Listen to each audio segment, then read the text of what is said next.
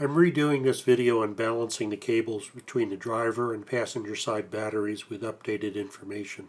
Forum discussion we sometimes see is that people notice their passenger side battery fails before the driver's side, and there are some that suggest the battery should be rotated by location to equal the battery life. That just makes for two shorter life batteries. Instead, we should fix the problem.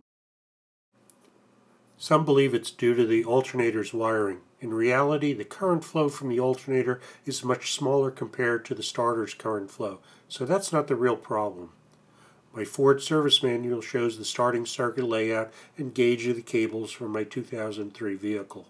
There's a 1/0 cable that runs from the driver's side negative terminal to the driver's side frame rail. And then we have another 1/0 cable running from the passenger's battery to the engine block. The flow from the driver's battery comes through the frame rail, cross member, passenger rail, across a jumper cable, and to the common engine connection point. And the combined current of both batteries then flows up the engine block to the starter. When starting, the current should flow equally out of both batteries, but it doesn't. While many people clean the terminals and upgrade the wires on the top side, it's the underside where, in my opinion, the major problem lies. First, many of us do not pay attention to the negative grounding points at the motor or the frame rails, so cleaning these locations is the first step. And with our trucks getting older, especially in corrosive environments, the riveted connection of the frame assembly becomes compromised electrically. And we can see from the tests of my own truck, even with rust-free stock cable connections, an improvement can still be made. The addition of a 24-inch 1/0 cable between the driver's battery grounding point on the frame rail and the engine block accomplishes this. The truck may have been fine off the assembly line, but not with a rusted frame. We could just replace the driver's negative cable with a longer one, but the most cost-effective way is just to add a 1/0 cable between the frame rail and the engine. And you'll need a bolt to attach the cable to the head or the block. There are several locations to bolt to. I used this one that required a 10mm by 1.5mm thread, 20mm long. You should double-check any threaded hole you use. The stator standoff mounting hole and the hole above it are 12mm with a 1.75mm thread, so you need a 1/2 inch eyelet for those. There are many sources to buy this cable, but it's best to get a marine-grade cable that has both the wires and lugs tinned to resist oxidation. And this is the video of the cable testing previously done in June 2015. Let's measure what the driver's battery negative cable flows in the factory layout.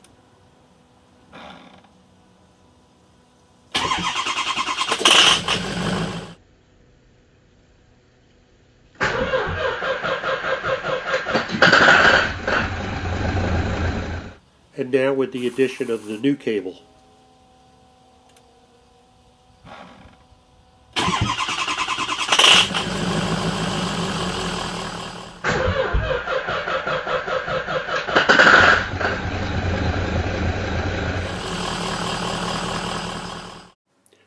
So stock we peaked at 198 amps, and with the additional cable we now flow 247 amps. 50 more amps are now contributed by the driver's battery at the inrush peak. This is a measurement off the new cable to show how much is now flowing directly.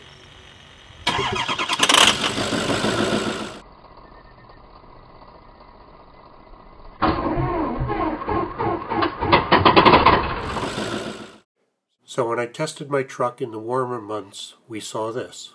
With the new jumper cable between the frame's grounding point and the engine block, more energy was supplied by the driver's battery, and therefore less by the passenger's battery, improving the balance in the depth of discharge from each. But that only showed the change at the driver's battery. I had an issue recording all the data last summer because the ammeter was too small in range for the passenger side battery. Depth of discharge is important because the higher the depth of discharge, the shorter the battery life. So if we are withdrawing more energy from one battery than the other, we end up with a life cycle chart like this. The point is, one battery becomes weaker in a shorter amount of time. Separation can be more extreme. It just depends on how much energy we use from each battery.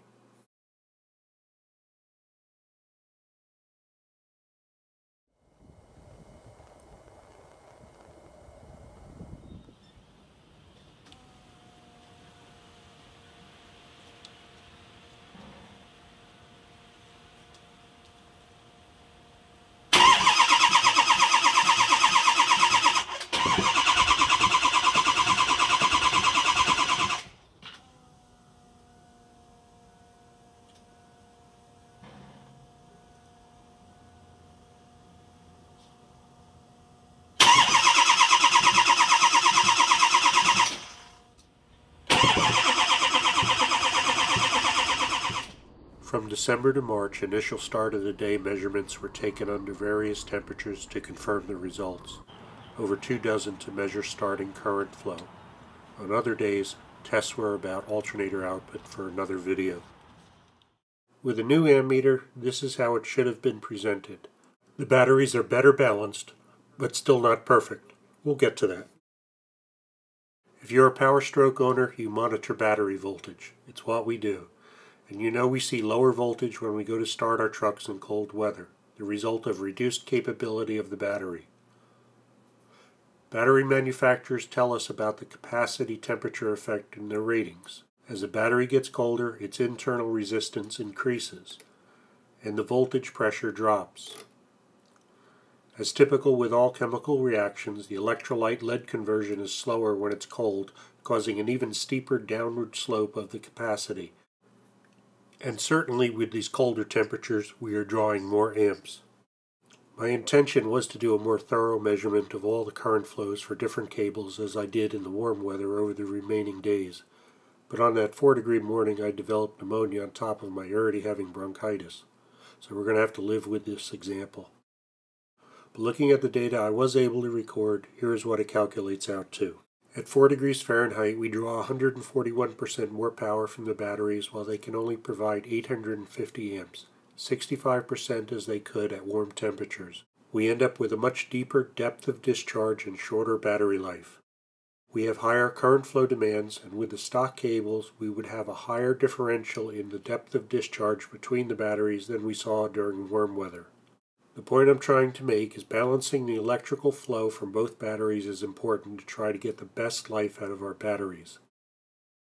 If we just switch batteries on a routine basis, one battery is always going to have a higher depth of discharge than the other. Doing that just ensures both batteries will have an equally shorter life caused during the time they reside on the passenger side. But providing an equal pathway for both batteries gives us the longest life from both. But if you look at the top of the table, you'll see there is another cable involved that we didn't talk about before. If we go back to Ford's diagram of the starting system, by adding the one negative jumper cable, we now have consistency of current flow from both batteries on the negative side, but we still have the 2-gauge cable connecting the positive terminals of the two batteries, and at 70 inches in length, the longer cable has more resistance to flow. In any electrical design, you want all the plumbing or cable to be able to flow the same amount. Or another way to look at it, equal voltage drop. And the issue with this cable didn't show up until the cold weather tests when I was drawing 300 to 400 amps from each battery. Bulk Wire had a great calculator on their website. Unfortunately, they just changed it over to a simpler one that conforms to the more stringent Coast Guard standards, not automotive. So I made my own Excel spreadsheet that does the same as their old one. Wirebarn still has an automotive-rated calculator on their site, just not as informative as I like because you're limited to their voltage choices. These are the 3 cables I need to evaluate. By entering the length, target voltage of 10.5, and current flow into the calculator, we can see the voltage drops. And the worst case voltage drop between the 2-gauge cable and the 1-aught negative cables is shown on the right as delta. I've used the current values that I measured, peak and sustained at warm and cold temperatures. And as the current demand goes higher, so does the voltage drop, as you would expect. But before I make my decision of what cable I'm going to use, I need to look at a graph. It's an engineering thing. Admittedly, I'm getting deep in the weeds here. The voltage drop is very close to the Society of Automotive Engineers recommendation of no more than 0.2 of a volt. The automotive service industry usual concern is 0.5 of a volt with starting cables. And we don't have an issue starting our trucks. This is just about trying to balance the batteries. I mentioned earlier that I needed to look at the cables graphically, and here is how the charting of all the voltage drops with all the cable sizes works out. We can see the knee of the curve is at the factory 2-gauge size, and larger cable sizes than 2-gauge have diminishing returns, right where I would expect the factory engineers to choose, which also meets the SAE specs. I could spend a lot of money on the 4/0 cable, but this is an exercise in doing this cost effectively, not for show. And going to a larger cable here is not going to increase the flow over both of the battery's negative side cables. From my measurements, I know that at my coldest winter temperatures, the truck was drawing a little over 410 amps from each battery. And by using the calculator table for 410 amps, I can see that I need a 3/0 cable to match what the negative cables flow at that current. The size of the cable depends on the current draw due to the temperature environment you are in, but the additional cable just needs to be between a 2-gauge and 1/0 cable. 1/0 for 0 °F starting temperatures. Larger than that would not improve the voltage due to the limitation of the negative cables. Now I could have just replaced the entire OE positive cables with a 3/0 cable, but that will require reworking the factory starter cable connection. Instead, I can just run another cable in parallel as I'm trying to do this cost effectively. So how did I determine the capacity of combining cables? Normally I would use Wirebarn's combined wire size calculator. This calculates an effective wire size if you combine wires and cables in parallel. But the problem is it won't calculate cables over size 1 gauge. So we are left to do this the old-fashioned way, using a chart that shows details about wires and cables. We need to use the cross-sectional area values. The OE 2-gauge cable shows it has an area of 33.6 millimeters. If we use a pair of 2-gauge cables in parallel, that would have a combined area of 67.2 millimeters, effectively a 2/0 cable. If we want the equivalent of a 3/0 cable, it's simple. A 3/0 cable has an area of 85 millimeters, and the existing 2-gauge cable 33.6 millimeters. 33.6 from 85 equals 51.4. So by adding a 1/0 cable in parallel, we will achieve the result. My cold temperature testing data was stopped at the additional 2-gauge cable due to my need for self-preservation. It had showed that at the sustained level of 300 amps it worked well, but a little undersized for the peak current around 400 amps. I believe my final choice of an additional 1/0 cable meets my goals of balancing how the batteries are used in my environment. And depending on your own needs, it can be done cost effectively. From the 2003 Ford Bodybuilder's Handbook for Companies Adding High Current Electrical Equipment. If required, add an additional frame-to-engine ground cable to improve the ground path to the battery. I'm working on at least 2 more videos, one comparing different alternators that I've had on my truck, and about FICM and PCM grounding. Thanks for viewing.